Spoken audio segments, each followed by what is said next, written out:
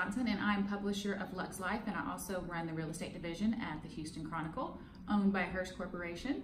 I've been here 24 years, I hate to say, because it makes me a little old, but I've lived in Houston my whole life, and I love the city and all the arts and all the things that it has.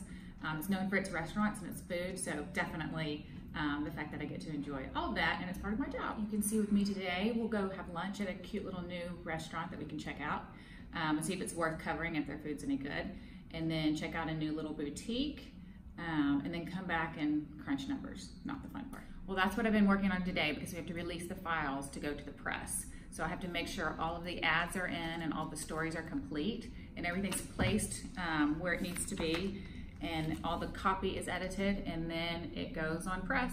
Definitely featuring all of the local restaurants and local talent and local stores, and just getting a big flair of Houston and kind of the whole beat of the city.